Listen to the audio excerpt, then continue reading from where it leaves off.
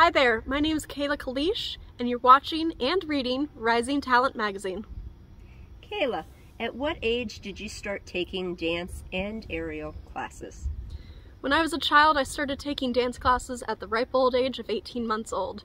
My grandmother kind of stumbled me into the classes, and after a while I learned to love it. So when I was a kid, I started working on ballet, tap, as well as jazz, which were the main fundamentals, and I threw in a little bit of acrobatics when I was a child.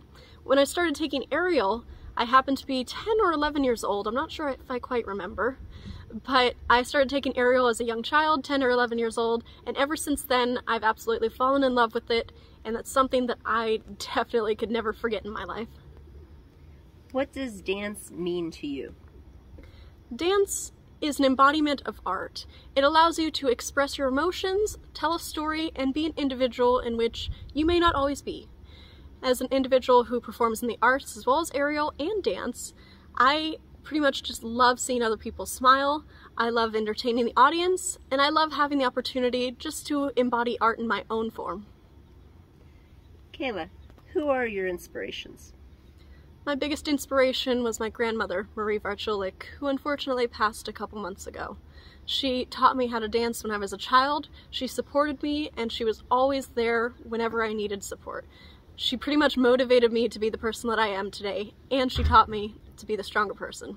A second individual that I definitely look up to as a role model is my mother. Even though we've fought and we've argued, especially in my younger years, I've matured as an adult and I've learned to understand that she was just trying to help me and become a better individual. I look up to her now, and I also look to her for support when I go into my auditions as well as future performances. Kayla, what is your favorite type of dance to learn and watch? My favorite type of dance to learn and watch has always been acrobatics. Ever since a kid, I absolutely love just to bend, contort myself, show off flexibility, and just see what I could do. Watching it is absolutely awe-inspiring because you can look at the contortionists out in the world and see what crazy things that they can do to defy their bodies. Aside from that, I absolutely love watching ballet, I like to train in ballet, and I like working on point. So all of those have to be one of my favorite aspects in dance. Kayla, in aerial, what is your favorite apparatus? My favorite apparatus has to be a longtime good old friend, the aerial LYYRA, or hoop as many might perceive it. It's a big metal apparatus that's in the shape of a hoop that allows you to spin and do anything that you can imagine. A lot of people actually look at it and they think it's a hula hoop that I'm just going to swing around my hips, but when it's about 10 to 15 pounds, I don't think you could swing it around. I've loved it because it's just been something I can always rely on, I can go back to. If I'm ever in a bad mood or feeling sore, it's something that I'm just comfortable in going back to. So, aerial LYYRA for the win.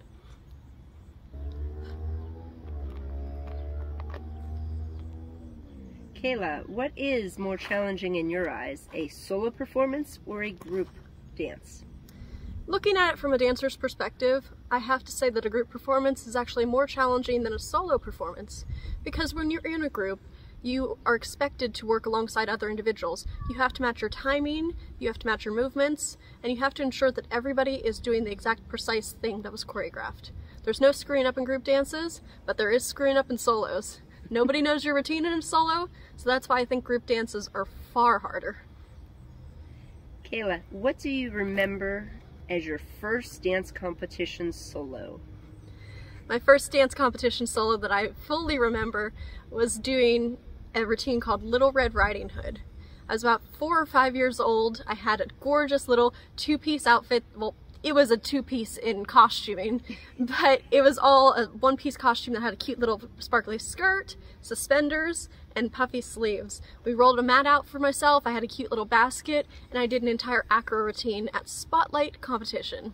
I ended up winning my first diamond that year, and I was incredibly proud for what I'd done. Kayla, what has been your favorite dance as a duet? My favorite duet had to be when I competed in the World Dance Championships in Barcelona, Spain. I got to work alongside my idol at the time when I was about 13 years old, and we performed a duet called Some Enchanted Evening. It's a very lyrical / ballet based routine where we timed up our choreography and managed to fit all of our movements almost at the exact same time. I remember a tumbling pass that we did, that we had such perfect choreography between each other that if you looked at the photos, our legs lined up and you couldn't tell the difference between the two individuals that were there. Who was your partner? I got to work alongside Nick Daniels, who was a former Dance Moms star back in the day. He was extremely talented. We shared the same flexibility and talent, so just working alongside him was a dream come true at the time. Very cool. Kayla, what was your favorite dance outfit worn during a solo? Whew, that's a little tough one. I think one of my favorite all-time dance outfit that I got to wear, not as all flashy as some might think, but I had a custom Jack Skellington costume that I made for a Nightmare Before Christmas routine when I was a child.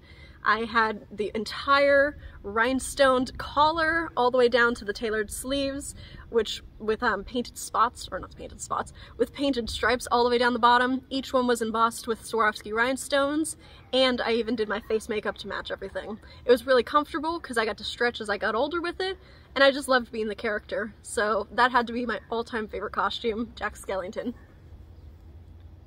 Kayla, what is your favorite dance trick? My favorite dance trick in the dance realm itself, not acrobatics, would have to be a grand jeté. It's when a dancer leaps through the air, extending both legs out into a full split, and they can accompany with their arms in various positions, whether it be third, whether it be full fifth, or anywhere along the lines. It's one of my favorites because it's a very classical move, and it allows you to show the technique and your ability. Do you have advice for anyone wanting to start dance? If you would like to start dance, I would definitely encourage you to be aware and know what you're getting into. A lot of dancers jump into dance and they don't understand the cost associated with it, the amount of hours that are required to become a good dancer, and also the physical burdens that can be imposed about yourself. So I recommend you definitely stretch and keep your body in a primed position, talk with your parents and know what you're getting into before going ahead, and decide if you want to go for the recreational or more competitive route. Everyone's different, but if you want to be a dancer, I encourage you all just to achieve your goals, to have one thing set in your mind, and to be the very best you can be. Kayla, if you had a soundtrack to your life, what song or songs would have to be on that soundtrack? 2 songs that I know for certain that have to be on my soundtrack, actually 3 now that I think about it, would have to be Dance 10 Looks 3 from A Chorus Line, We Are the Champions by Queen, which was actually one of the songs that constantly played every year I attended the World Dance Championships in Barcelona, Spain and Cesena, Italy as a 5-time World Dance Champion. And also, a longtime favorite that I've always had true in my heart since I was a kid, A Wonderful World. It's something that I've always loved as a child, and I definitely would want to add it just to bring up happy memories and put myself in a good mood. Very nice. What charity is closest to your heart? I don't know if you would consider it entirely a charity, but I fully support a nonprofit under the name of Fueled by the Fallen.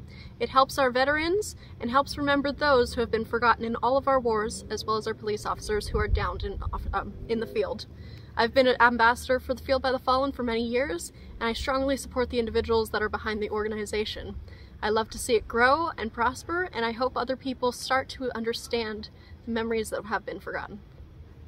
And our final question for today is, do you have a favorite quote or saying that is always on your mind?